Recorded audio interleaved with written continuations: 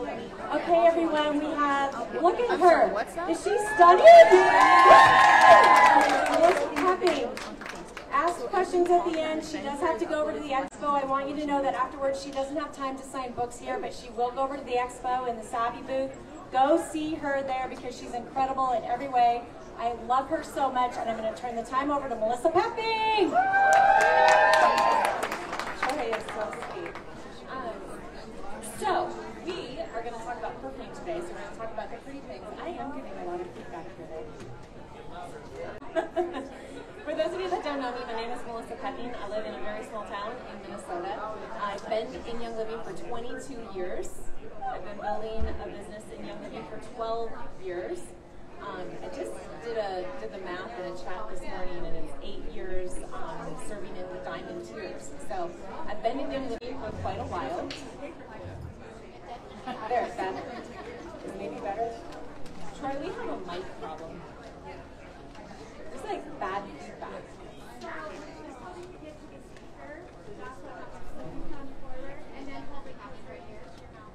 Oh. I will not move. I will not move. Okay. So someone asked me yesterday, they said, oh, it's so great you're from a small town. I'm from a small town too. And she goes, to my right, it's like 760 people. And I said, 76. Haven't hit the hundreds yet. She's like, oh, 7,600. No, 76. So I am from a very small town, Minnesota, born and raised. I love Young Living. Young Living is my life, and I love being able to share with other people how I have incorporated Young Living into my world and into my routine, and how you can do the same, and how you can share with others, because what fun is learning all of this if we can't help change somebody else's life and inspire a movement. So just out of curiosity, how many of you have teams and you're building a team, or you want to build a team, you're sharing with others on some level? Amazing. Okay, so I'm going to share tips with you today then, how to use the Perfume and Cologne book, not only for yourself, but also how to leverage growing your business and or how to start a movement in your community. When I went on my first diamond trip, it was 2014, and I went to France. And it was a beautiful opportunity to be there with Gary, and I refer to that diamond trip as the dysfunctional family bus tour. We were in France for 11 days and went to 7 different cities. And I did carry-on only. And I will never do it again. I did it, and I can say I did it, and but I was not carry-on only home. I bought luggage at every town. And so much stuff coming back. But my favorite, Gary designed that whole diamond trip on leadership. And he took the same trail that Napoleon Bonaparte took. And so when we had buses that had no right being on a regular road in France, let alone on mountainside roads, we were all pretty scared. There were some corners we would take, and if there was another car coming, and we could look out the window, and I'll never forget Sharon Wheeler, Deborah's daughter. She was taking pictures, and we had just come from this beautiful little village, and we could see this gorgeous little stone chapel, like just up on a hill. Like if we would walk 5 minutes up this hill, we could get there, but we didn't have time. So we're like, okay, Sharon, just take a bunch of pictures. So as we're driving then, a couple hours later, Sharon has her camera, she's like, oh my gosh, that's the church we just saw. And it was, because we were in the Alps, it's this tiny little peak, and you can see this tiny little speck, and that was the church. And we looked down, and we couldn't see the road. All you see is straight on the side down. That's on the side of the bus. And we're coming around the corner, and another car was coming. Oh my God. And the bus driver's like, I'm backing up. So the car had to back up. Like it would, and they're, the front car, they were mad that we were going through these towns. And some of the little towns we would go through, the houses were so close together, the bus would have to fold in the mirrors so that we could get through the town. And it was also that Gary could show us that Napoleon led an army through this when it was just streets, there was no roads. He had to forge the way and a forged path. And it was such an inspirational trip. If I could redo that over again in a heartbeat, I would redo that exact trip with Gary giving us those messages and those stories. And my favorite was when we went to Gross and we went to the Fragonard Parfumerie. And we saw how, through hundreds of years, how Fragonard has evolved, which is one of the original perfume houses, one of the original fragrance houses. And as we're going through their distillery and we're seeing their large amber jugs and the corks that they had on top, all we had to do was take the cork off and you could smell. And we saw how jasmine was extracted. And it looks like a large, if you picture a wall and all you see is, picture like a bookshelf, but instead of the books being lined up this way, they'd be stacked. And those were like large, almost shadow box frames. And you'd pull one out, and they're about this thick, and it's lined with lard. And then there's the petals of the jasmine that are pinned. And it has to sit in those shells for 6 months. And then the lard accumulates the aroma of the jasmine, and then it's extracted out of the lard. And that's how you would extract jasmine way back in the original time. So being able to see this process, see how it's done, have Gary tell the stories, the whole time there, all I was thinking was, perfume is what's missing from what I do in Young Living. It's the essence of the beauty of a woman to wear a perfume. And when we wear a perfume, it becomes our signature scent. It's why we'll rarely gift like a bride. I will not gift a bride a perfume. That should be a scent that she chooses on that day. So rather I'll present the collection of perfumes that I've made and let her choose one, and then that's her gift. And that's a really beautiful way to do that. Because it's just such a personal fragrance that you would carry on yourself. And I just kept thinking, that's what we're missing. And so the whole bus ride to the next town, and Gary was so tired, but the way my mind works, the wheels are spinning, all you see the smoke coming out of my ears. And I would sit there and I would think, and I was only 2 seats behind Gary, and he was over here, and he was exhausted, and so he'd start to doze off. I'm like, Gary, I have a question. Before you fall asleep, can you tell me something about jasmine? And then he'd answer, and then I'd think for a minute. Gary, I have another question. But what? And Gary's mind works the same way. Always spinning, right? Always trying out ideas, and he loved talking about these things. And the whole time I was thinking, I need to find a way to craft blends that would smell like Chanel perfume. That would smell like that high end, and not smell oil, which we get told a lot, right? Oh, you smell like oils. And I thought, what if I could find a way to create blends, put them together, and have them smell like a beautiful high-end designer perfume. And so all the way from 2004 until I launched the book in, 2018, I'd spent years thinking about this. How would I put the collection together? What would the collection look like? What would I call the blends? How would I get aromas that would smell like that mossy oak that you would see in perfume notes? Because we don't have an oil called mossy oak, or amber, or musk, or some of those that are just those chemical fragrances. And so as I would just go through the collection of oils that we have and smell different singles and smell different blends, I would think that smells a little bit like that tonka bean, or that would smell like, this combination would smell like that violet. And I started putting those together, and I started studying some of the perfume houses, the major perfume houses, and the aromas that they would tend to lean towards. Like Tom Ford leads a lot towards vetiver. We'll use a lot of vetiver. Chanel will use a lot of jasmine and geranium and apple blossom. And so I would think to myself, go into the memory bank, which is just funny because I to this day could not tell you what my husband's cell phone number is. But I can tell you that at one time at a convention in 2013, someone mentioned, and I happened to overhear, that this particular oil smelled like apple blossoms.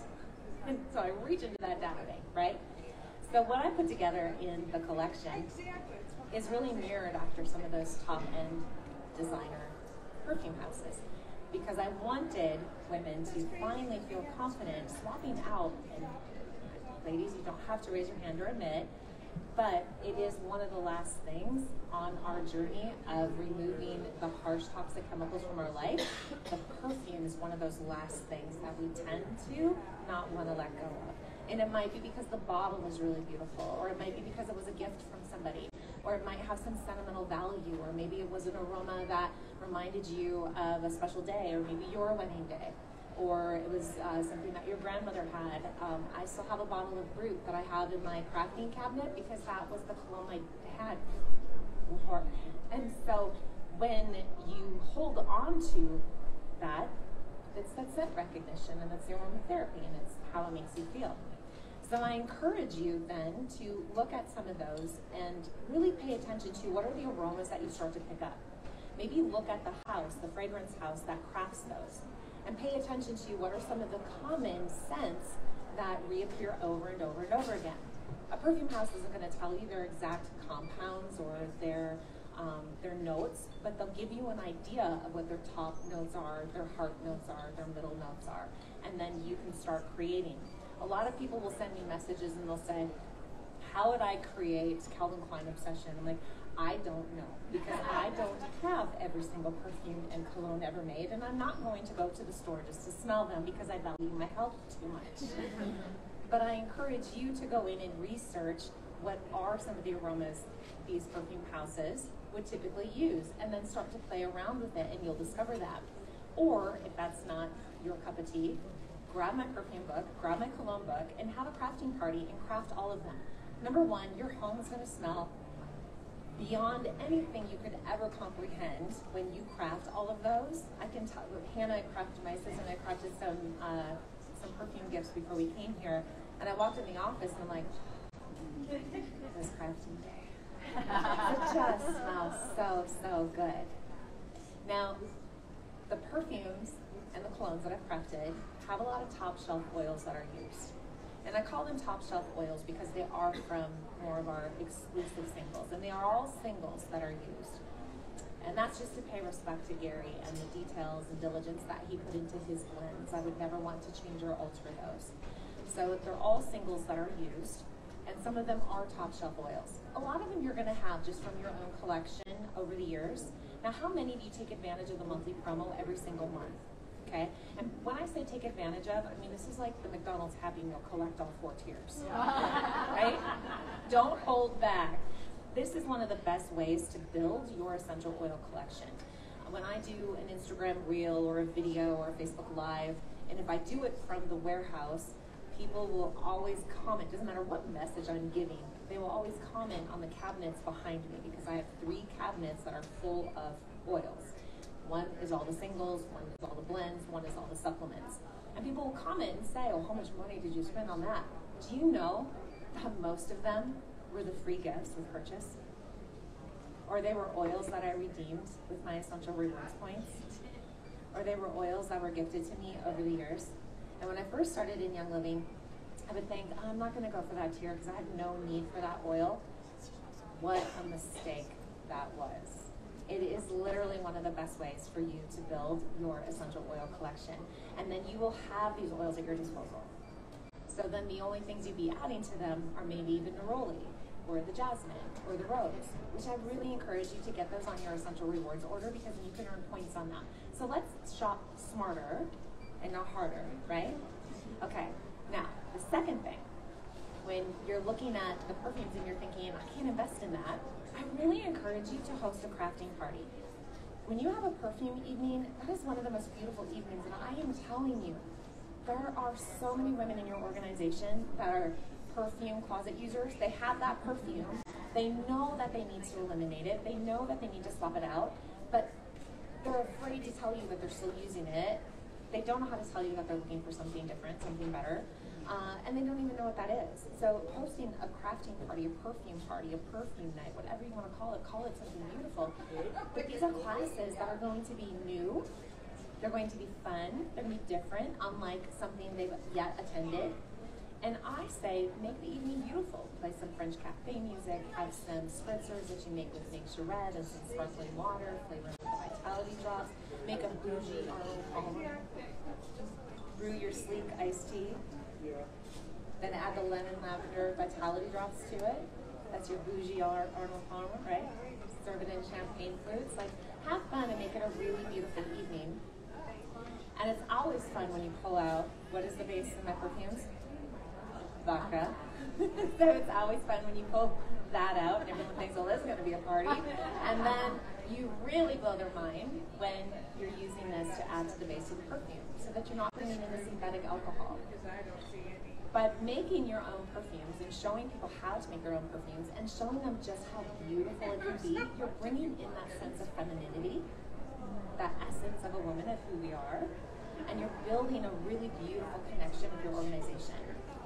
Now, when it comes to crafting at a cologne party, you might not be able to rally, in my area, in the farming community, I don't think I'd be able to rally in a lot of guys. Tammy, be the same way. Go Midwest. So it's a lot of women that would come and then craft for their guys, right? I suggest choosing maybe 3, 4, 5 that you would want to craft, and that is usually tops. Going anything above that is maybe a little bit too much. And don't hold back from what you're going to charge. Now, 2 things with that. I only charge for my classes to cover my cost. I want my team to know that crafting your own perfumes and colognes really is an economical way to bring this into your life. And if I start charging too much for it, that doesn't show them that. Also, I get paid from Young Living. That's where my commission is generated. So not from my team, but from my OGB. Okay, so I always keep that in mind when I'm hosting a class. My money is made from OGB, not from my team. So I don't want to charge to have the class, but I want to make sure that all my expenses are covered, okay? My second tip is look for low cost, no cost. There are a lot of bottles that you can repurpose. If you just look hard enough with what's already in your home, there's a lot of things that you can repurpose. And think outside the bottle. When you're crafting these things, the perfume blends, you can use that as a room spray. You can use that and add to a base to make your own bath and shower gel. You could use that in a bath soak. There's so many other ways that you can use that blend. I've even used them in the diffuser. Just leave out the vodka. You don't need to diffuse that. But the oils used make beautiful diffuser recipes too. When you are looking at what to charge for your event and you start breaking down the cost of what each perfume is going to be, you might be a little shocked. Don't be. If it costs you $21 to make a perfume, do not think that that's too much. Like, if that's the cost of the oils getting used, here's the thing. When's the last time any of you bought a perfume? So you are so out of touch with what they actually cost. They're $60 to $100. That's on Macy's. At Target, if you go by the curve, like, those are $50. So why would you ever think that $21 to craft your own perfume using jasmine, rose, neroli, sandalwood would ever be too much? It's not. It's not. And your guests won't think it's a lot because they haven't yet swapped these things out. So they are still used to paying those department store prices for a highly toxic perfume that they would be bringing into their life, okay? So that's my tip to you. Now, with growing your organization and growing your business, when you are purchasing those top shelf oils, or if you're having a member that is going to be hosting a class and purchasing those, there's a lot of really beautiful OGB, right? She's going to be charging for the event, so her cost for it will be covered. And if she's using that on her ER, she's earning free gifts. She's earning the points on her order. Or if she was getting them as free gifts, then those oils were complimentary. And she is still using the cost of what they are on the website to cover the cost of her class. So I wanted to get that huge paradigm out of the way that we think that being able to craft the highest end using our top shelf oils is too expensive, because it's not, and that's a lie, and you need to stop telling yourself that. Now, when you buy that bottle of rose, who has yet to get a bottle of rose or neroli? But yeah, it's okay. Okay. It's a treat when Matt arrives. That's a moment. Have a moment. Savor that moment. You've really just treated yourself. And you'll never forget when you buy your first bottle of rose. Am I right? You never forget. How many of you have ever bought a bottle of neroli? Yeah, you never forget forget that moment either. Yeah. My first splurge oil was geranium. And I'll never forget that moment of opening the geranium, right? I was walking down the driveway and I opened it up. I'm like, I just need a minute because I've just really treated myself. And I remember when I started building my business, I had $7.40 in my bank account. So geranium was a splurge. And I remember thinking, this is going to be amazing. This is my favorite plant. This is the plant of my childhood. And I smelled them like, that smells nothing like the plant of my childhood. You never forget those moments. This still to this day is my favorite oil and the aroma of my favorite oil. Now, when you're crafting your events, I just want to give a moment to copyright and just encouraging you to respect an author's work. When I produce a book, and I shared this yesterday when I spoke, it's about an $80,000 investment on our end. By the time we have pictures, graphic design, publishing, and then buying enough in quantity to be able to pass on a nice price point to all of you, and the things that we have to organize, the time involved, the employees that go into it, it's not a small investment. And when you take a picture, let's say, of just the oils used in the perfume, and you post that, you're not only dishonoring the author as an artist, but you're violating copyright laws, but you are also dishonoring your guests that are at the event. Every single perfume blend has an aromatic note and an aromatic brief and a story to it. And so I crafted those stories to really set the tone for how you should feel when wearing that perfume, how that aroma should make you feel, whether that be empowered, beautiful, seductive, connect with yourself, connect with spirit, connect with source, whatever. Every single perfume has a story to it. It has a beautiful aromatic brief to it as well, just like your top perfume houses were to do. So that's bringing in that element of it. In the perfume book, every aromatic story sets the tone for that particular perfume and tells the story of that perfume. In the cologne book, I really thought long and hard about how do I produce a book that's going to be appealing to the male audience, because the way that I did the perfume book, that isn't going to be the same. So how do I write these aromatic notes? And then I thought to myself, it's not going to be the men crafting this, it's going to be the women crafting this. So how do I appeal to that?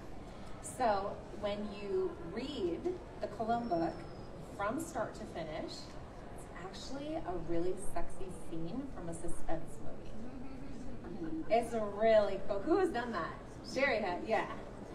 And so every single one brings in one of the perfumes into the story. So it's a really fun way to make your event entertaining. So when you have a cologne party, I really suggest playing some James Bond theme music in the background and just making it really fun. And the whole story in the cologne book is based around the elusive diamond, right? It's these spies that are on the hunt for this elusive diamond, and they have to capture it back. So have fun with how you set up your table decor too. You can make a whole evening out of it, put a theme around it. These are the things that your guests are going to want to come back to for your next event, because your first event is creating the excitement for the experience of the next one. It's creating the momentum for the next one, and so they all build. And so if you're just going to craft 3 colognes at a time or 3 perfumes at a time, they're going to be excited to come back to the next one. And maybe this is something that you do quarterly. Every 3 months, you craft 3 new perfumes, okay? So it's something that they have to look forward to. Now, I want to ask you something. Pretend you're picking up a bottle of perfume or a bottle of cologne, you're going to spray it. Where would you spray it to? You'd spray it in the air and then walk into it? Mm-hmm. Okay. How many went right here? Wrist? Okay. Yeah, how many said like right here? Chest, this is the most popular area. What body systems are here? Thyroid. Did you listen to Dr. Mercer talk this morning? How many women are having imbalances in this area in their life? Think about conventional perfumes. And the ingredients in them, the known carcinogens, they're estrogenic, disrupt the central nervous system, headaches, nausea. Look where you're spraying it. We know that what you put on the body goes into the body. You can't even argue that anymore. If you put peppermint on the bottom of your feet, you're gonna taste it in your mouth in 5 to 10 minutes. There's nicotine patches. There's arthritic patches. There's all kinds of patches. So we know that what you put into on the body goes into the body. It is absorbed. And even if you're going to spray the perfume on your clothes, you're still inhaling that. I encourage you all to look up fragrance or perfume. We'll look up fragrance as the secondhand smell. It's called the new secondhand smell. And that carries on your clothing and it stays on your clothing. So it doesn't just affect you, it affects any child you hold, or it affects anybody you hug. How many of you hug somebody that's wearing a perfume and then you have to walk away smelling, and you smell for a long time? Long time.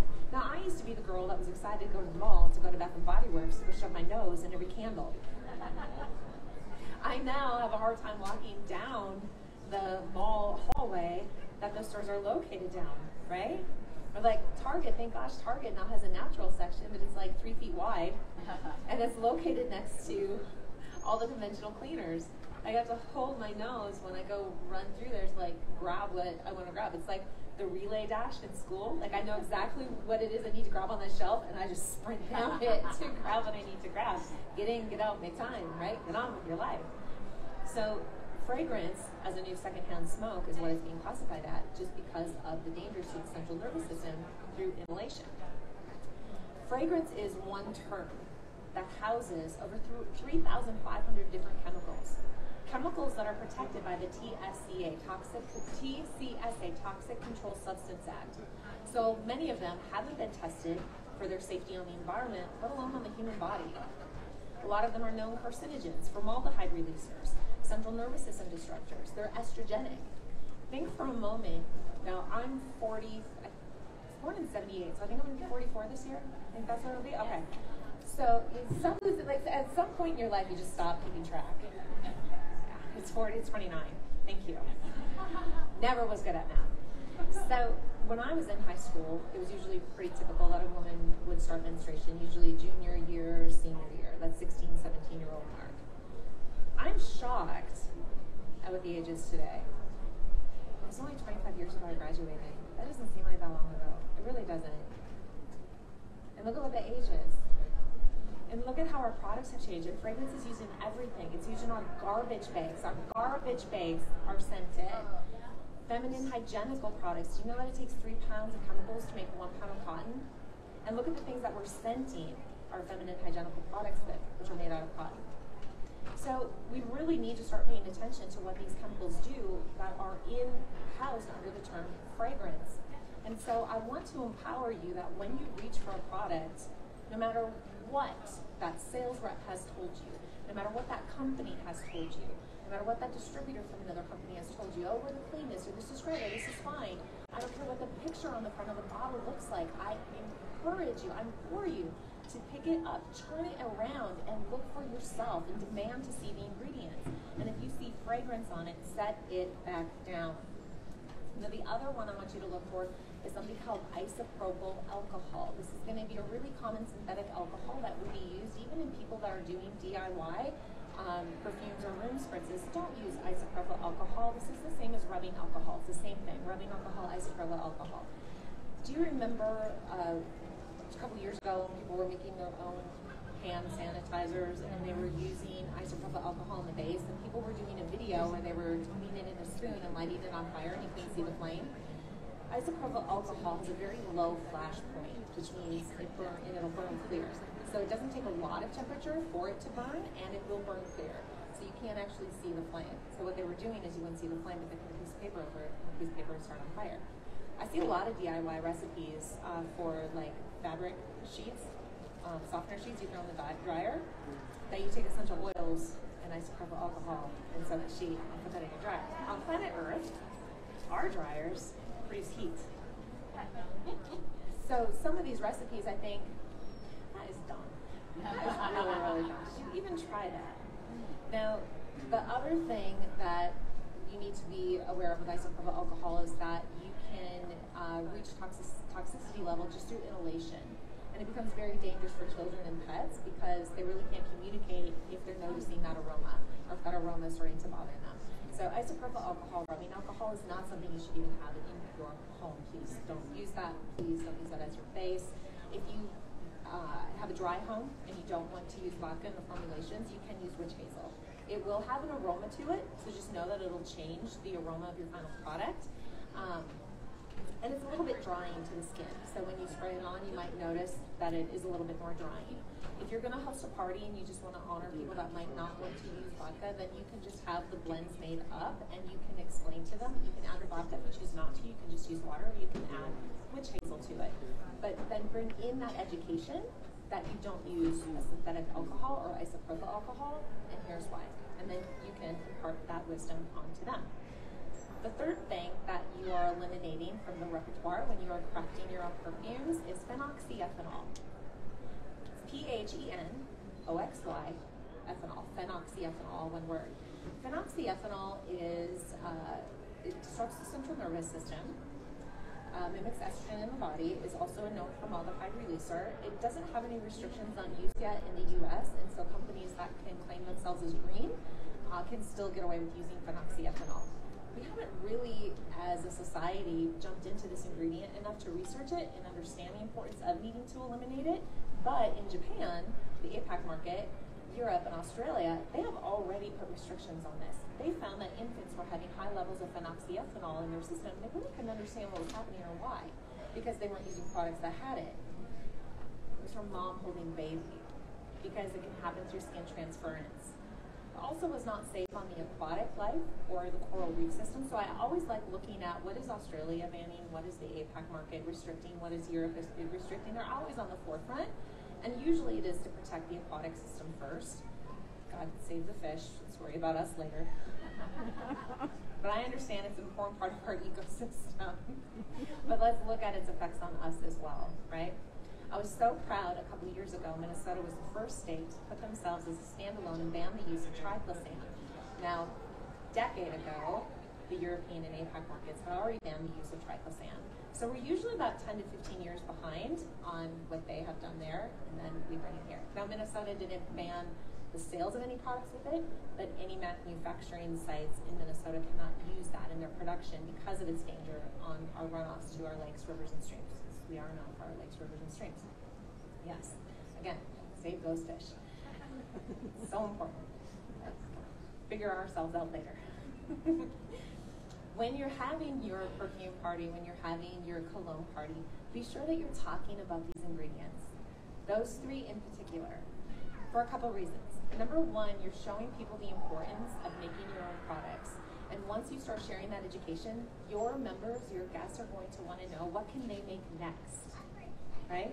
They're going to want to know what other chemicals can I eliminate that are causing harm to my well-being. And you'll be able to provide that education. So you're creating that excitement and momentum for your next event. The other thing is that you're empowering them to be able to look at the products that they're using. And if you would do that at a more deeper level, you would be able to create loyalty within your organization, because people would know that we truly do have the cleanest products in the world, and that we set new standards. With every new product that Young Living releases, we set a new industry standard. We really do. And we should all be very proud of that. But if you don't educate your teams on how to read those labels and understand, then that power of what our company does is lost. Okay? So educate your people. I like to say, if you teach a man to fish versus give a man a fish. Okay. The other thing with your make and takes is make them unique to you and make them fun. These are events that your members will love to be able to come to because they want to be a part of that experience with you. The biggest question that I get is, what kind of vodka do you use? My favorite brand is Effen. Yes. Effen vodka. Not only is it fun to ask for when you walk into the liquor store, but it is a really great quality. And if you research the distillation method of that company, it gives you a nice segue to talk about our distillation process and the meticulous care that we take in our distillation process. So the two are just very nice together to be able to talk about. You get a really pristine final product when you use something that top shelf. If you're going to be crafting something for outdoor, maybe an outdoor spray or a back porch spray or something like that, you use the bottom shelf. I don't really care at that point. It's not going to matter. But if you're using something that you want to protect the aroma of and just have the aroma of your essential oils, then the more top shelf, the better. And that distillation process definitely matters. What kind of questions do you have? E-F-F-E-N. Effen means, it's a Dutch vodka, and it means smooth.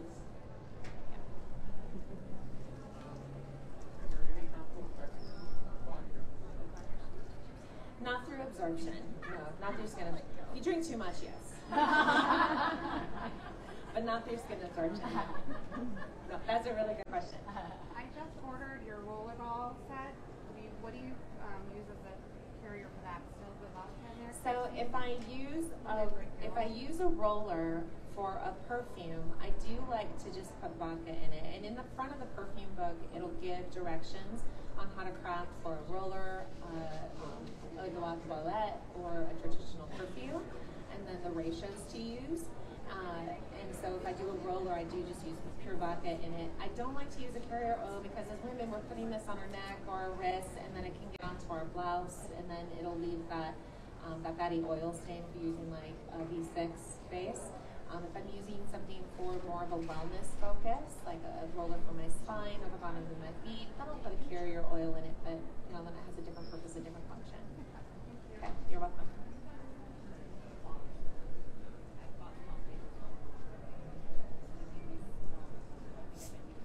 Oh no.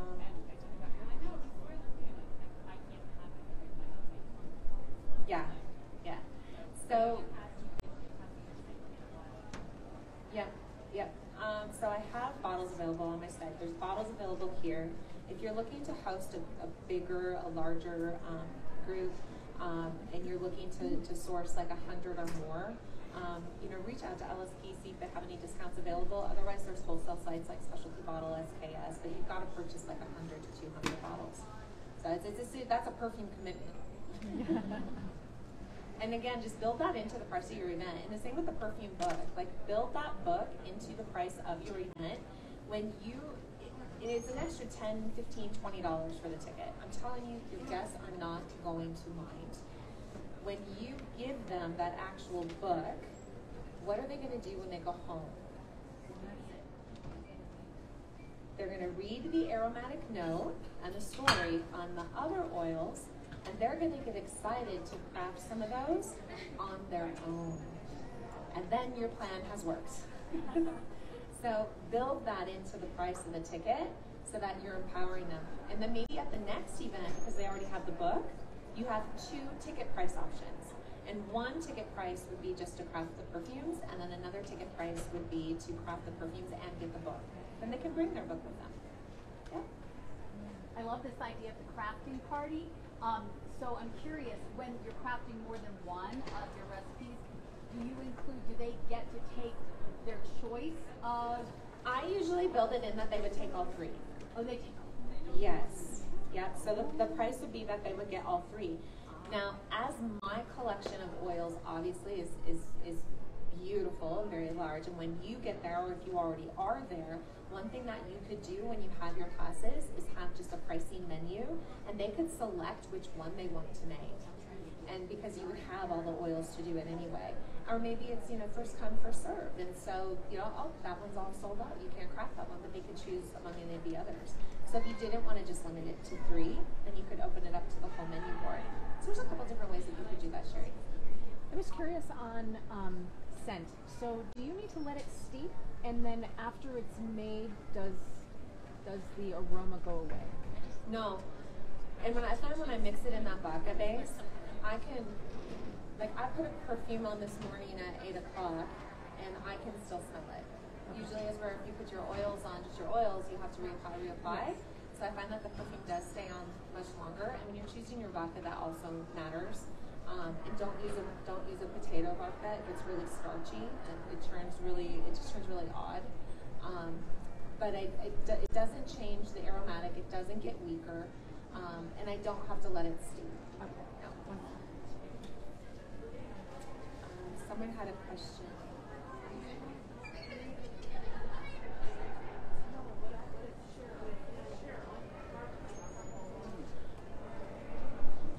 They can gift it.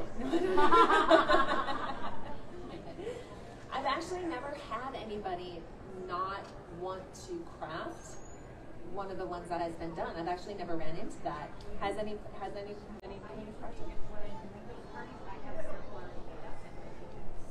Okay. So you have 3 to choose from, and then they craft one. That's another great way to do it. Yeah, that they would just craft one. Or if they wanted to craft more of them, they could just purchase additional to craft. Yeah, and again, and I'm not charging extra for that. I only charge to cover the cost of my supplies and then have the wood covered.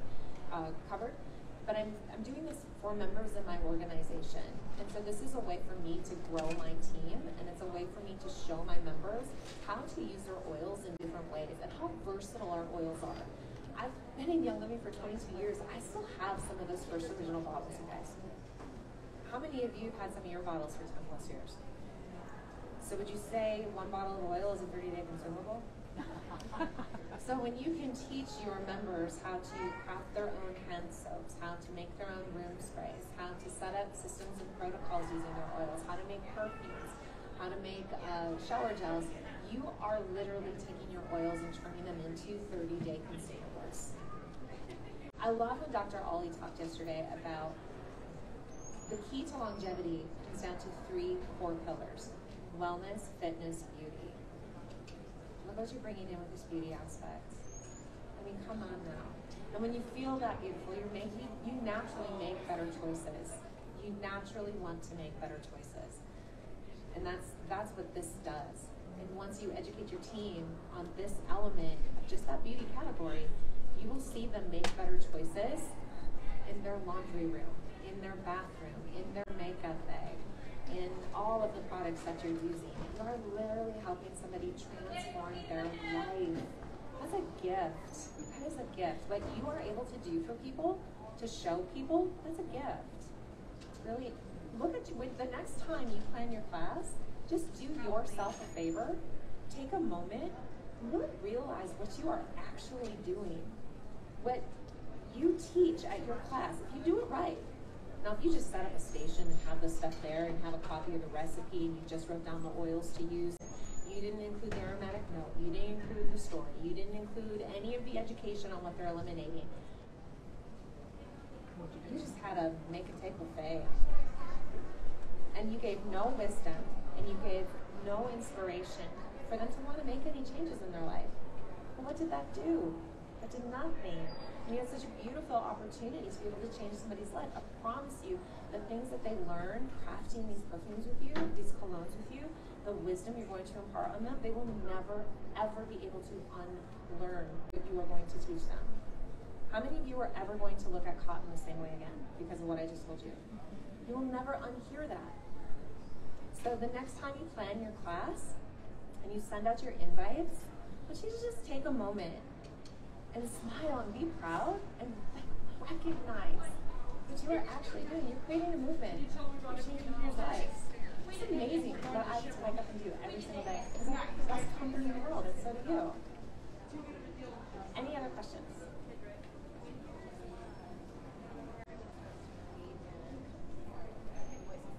It's okay.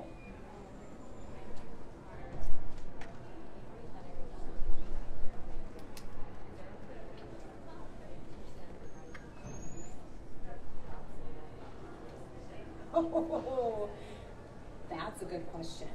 Can you repeat it? Actually, I had to just bring myself back about 6 years, like into my journey on this. When you would hand somebody your bottle of rose, you want to have like a security guard with you. I totally forgot about those days. Right? Let alone like, where? Yeah, it's always right here. Yeah, where do you guys store your rose? Yes. Did anyone just go, wait, what? Yeah. Does anyone need to know about that? Yeah. Or does everyone know about that? Yeah. No. Rose will gel up. When you, if who's from the Midwest? When you order your first bottle of rose and it's empty, don't freak out. It's fine. It's all in there. It just gels back up. So you have to bring it back to body temp.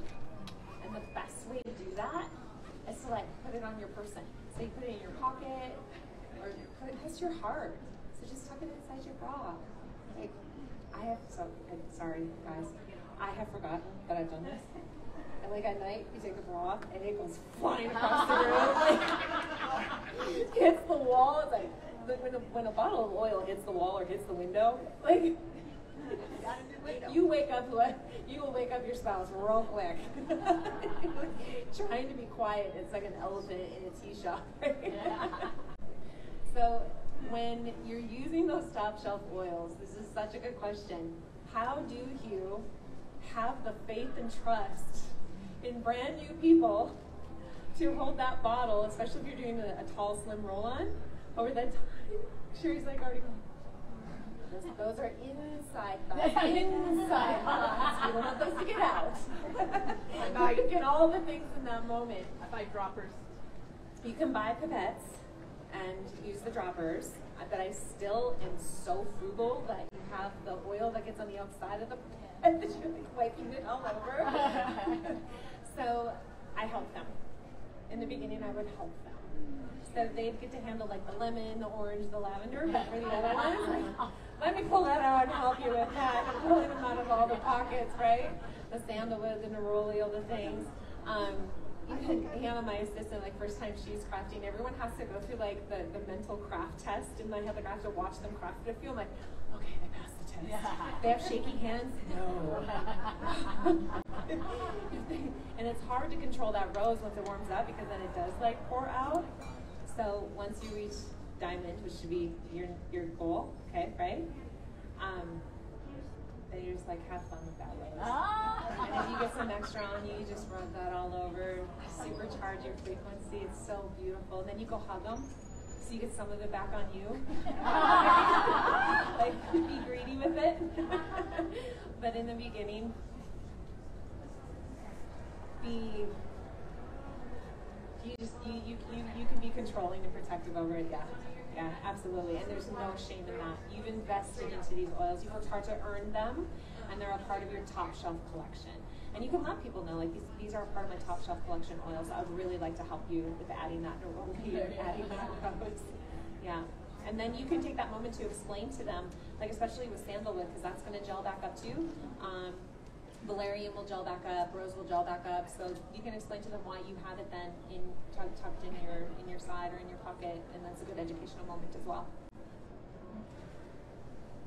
It's a really good question, thank you. Any other last questions? When you first started, or as lessons learned, getting people to your classes at first, any tips? Yeah, so inviting success really comes down to how you're inviting. So don't just rely on Facebook. And think about if you were going to invite somebody to a bridal shower, to your birthday party, or to a really beautiful dinner that you're having, would you just invite them on Facebook? No, you would send a handwritten invitation. You would call them, you would follow up. And so those are my tips for inviting success. Mindset is everything too. The mind drives the body, as Mary said, and this is something that the girls that follow me for a long time know, and I say it all the time, the mind drives the body, because the mind, your thoughts drive your emotions drive your actions, and your actions deliver the results. I understand that when you're planning your class, you might be thinking, God, I hope people come to this. What if nobody shows up? Those are the wrong thoughts to have and the wrong energy to put into those invitations, because energy is felt. I have a workshop going on right now. So when you watch the replay and I talk about that, like your thoughts have an energy to them, right? And so your actions have an energy to them. And so you don't want to put that energy into the invite. So really just change your thoughts in that moment. And if you're sitting there putting out the invites and you're thinking, God, I hope people come to this, what if no one shows up? Walk away from what you're doing. Go take a moment and really just think about the class that you want to have. Think about the message that you want to send. Why do you want to have this class? I don't want to have the class just to get enrollments. I want to have this class because I want to educate people on the power of the ingredients that they bring into their home. I want to educate people on the power that they have in taking back control of their health, their wellness, their vitality. I want to empower women that there's a way to feel beautiful without compromising your standards. And so then I go back to the invitation when I'm in the right emotion with it and in the right frequency with it. And that, for me, has made a huge difference. And look at each event as a way of creating momentum for the next event. So talk about your next one. And your event, the end of your event should be like a cliffhanger Friday. It should make them wanting to be excited to come back for the next one. And on that note, I can't wait to share with all of you what's coming next.